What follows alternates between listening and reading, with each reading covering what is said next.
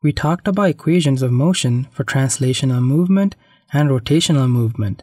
Now it's time to talk about general movement of rigid bodies and their equations of motion. Finding unknown forces when it comes to general movement involves a combination of translational movement along with rotational movement and sometimes using relative acceleration to figure out the unknown forces. Let's do a bit of recap, but I really encourage you to watch the 2 videos before this to get a full idea of how we can figure out unknown forces using equations of motion for rigid bodies. They can be found below in the description. Now imagine a random object. For this example, I'm going to use a blob. Now there are forces affecting this blob along with moments. Now if we find the center of mass of this object, we can say the sum of all the external forces would be equal to the mass of this object multiplied by the acceleration caused by the said forces. We can draw that like this, and this is called a kinetic diagram. We can represent those forces with these equations respective to their axis. So one is for x-axis forces and the other one is for y-axis forces. The moments can be found about the center of mass using this equation. It says the moment about the center of mass is equal to the mass moment of inertia multiplied by the angular acceleration of the object. The mass moment of inertia can be found using these equations depending on the object we are faced with. I'm only showing a few. If you search for them, you can find lots of equations for all sorts of objects. Something to keep in mind is that if a question says there is a wheel, a disc, or a ball rolling on the ground without slipping, the acceleration at the center of the object can be found using this equation. You should also be familiar with using the relative acceleration equation. If not, please see the description. Lastly, remember what happens when we do cross products of unit vectors, since this will be needed to solve questions. Now we can start on some examples. Let's take a look at this question where a slender bar is released from rest. We need to find the initial angular acceleration and the tension in the cord. So the first step is to draw a free body diagram. We only have the weight and the tension. Next, we will draw a kinetic diagram. So we have the mass times acceleration at the center, which would have the x and y components, and there would also be a moment created about the center as well. Now we can write our equations of motion. First, for the x-axis forces. So on the left side, we only have the x component of the tension. On the other side, we have the mass times the acceleration in the x direction. So for the left side, we use the free body diagram, and for the right side, we use the kinetic diagram. Next, an equation of motion for the y-axis forces. We have the y component of the tension and the weight on the left side, and on the right side, we have the mass times the y component of acceleration. Since we have 2 equations with 3 unknowns, we need another equation. That means we need a moment equation about the center. But before we do that, we need to figure out the mass moment of inertia for this bar. We can find that using this equation. The mass is 2 kilograms and the length is 0.3 meters. Let's solve. Now we can write our moment equation about the mass of center. We will pick counterclockwise to be positive. Only the y component of the tension would create a moment since the x component goes through the line of action at the center. The perpendicular distance from the y component to the mass of center is 0.15 meters. On the other side, we have the mass moment of inertia which we found before multiplied by the angular acceleration of the bar. Okay, so we ran into a problem. We have 3 equations but 4 unknowns, which means we need one more equation. This is where we need to consider the acceleration at point B and use relative acceleration. That's usually how solving for general plane motion works. You will have to consider relative acceleration for most questions. We will use the acceleration at the center of mass with respect to the acceleration at point B. If we draw the acceleration vector at point B, it will be perpendicular to the cable because it's a rotation about a fixed axis. There is also something else to consider as well. Since the bar is released from rest, the angular velocity is 0, which means we can forget about this part of the equation and just worry about the rest. Remember, when we use this equation, everything must be in Cartesian form. If you are unfamiliar with this equation or you need a refresh, please check the description. So we have the acceleration at B broken into I and j components. On the other side, we have the acceleration at the center written in Cartesian form. And then we take the cross product between the angular acceleration and a position vector from G to B. Let's take the cross product first, so remember k cross I gives us j. Now we can equate components. Finally, we have 5 equations with 5 unknowns. You can solve them however you like. Those are our answers. Let's take a look at this question. We have a ring that's being pulled and we need to find the initial angular acceleration and the acceleration of its center of mass. The first step is to draw our free body diagram and the kinetic diagram. We have the weight, the normal force, and force F. For the kinetic diagram, we have the moment about the center of mass and we have the mass times acceleration at the center, which is pointing to the right. The easiest way to solve this problem is to write a moment equation about point C. If we write it about point C, then we can ignore the normal force and the weight since both of them will go through the line of action. Before we write our equation, we need to figure out a few things. First, the perpendicular distances from point A to C. For that, we can use trigonometry.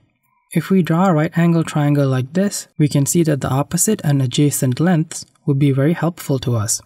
So the vertical length would be 0.4 sine 30 degrees plus 0.4 meters, and the horizontal length would be 0.4 cosine 30 degrees. We also need to figure out the mass moment of inertia, which for a ring can be found using this equation. The mass is 10 kilograms and the radius is 0.4 meters. Now for our moment equation. We will pick clockwise motion to be positive. So we have the x component of force F multiplied by the perpendicular distance to point C, and then the y component of force F. The x component is positive because it creates a clockwise rotation about point C, while the y component would create a counterclockwise rotation. On the other side, we have the acceleration at the center multiplied by the perpendicular distance from the center to point C, and lastly, we have the moment created about point G, which is the mass moment of inertia multiplied by angular acceleration. Again, we use the free body diagram for the left side and kinetic diagram for the right side. So our equation has 2 unknowns, which means we need another equation. Let's look at the acceleration at the center. We know the ring rolls without slipping, so the acceleration at the center would be angular acceleration multiplied by the radius of the ring. Now that we have 2 equations with 2 unknowns, we can solve them. Let's take a look at one last example. This is going to be a long one. In this problem, we have a bar that's sliding along a wall, and we need to find the angular acceleration and the normal reactions of the walls at A and B. As always, we will first draw a free body diagram and a kinetic diagram. So for the free body diagram, we have the weight, the normal force at A, and the normal force at B. For the kinetic diagram, we have an acceleration in the x-axis and the y-axis because we can see that the bar moves down and to the left. We also have a moment created about the center of mass since the bar is also spinning as it slides. The next step is to figure out the mass moment of inertia for the bar. The equation for it is this. The mass is 12 kilograms and the length is 3 meters. Let's solve. Leaving that to the side, let's write our equations of motion.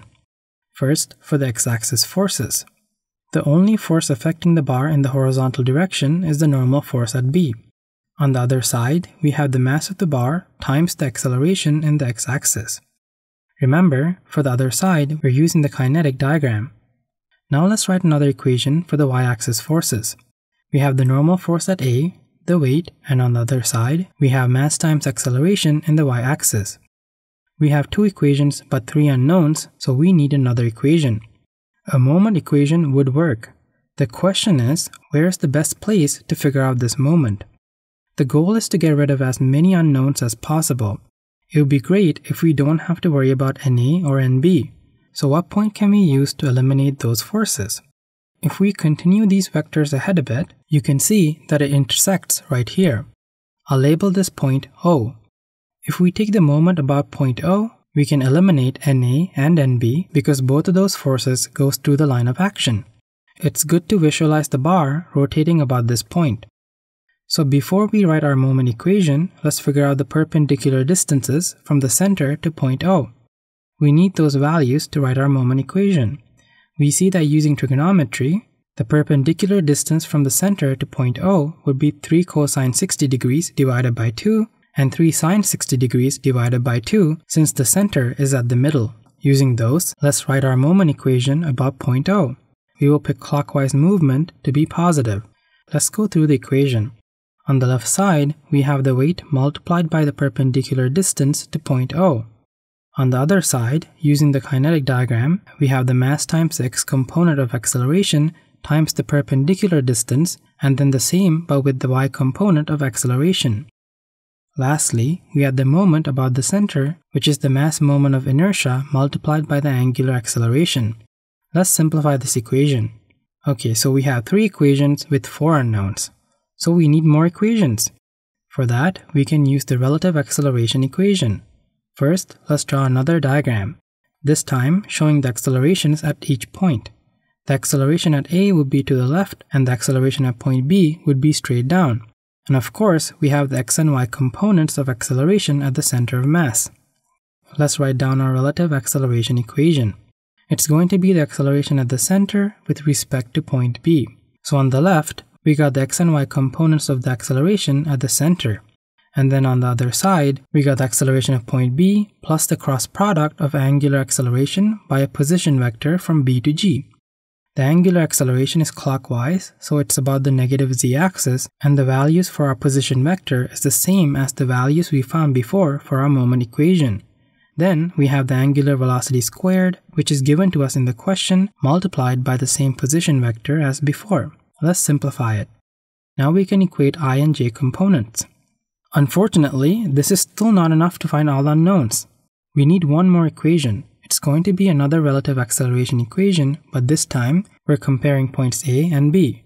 So let's go through this equation. On the left, we got the acceleration at point A, and then on the other side, we have the acceleration at point B, plus the angular acceleration cross-multiplied with the position vector from B to A.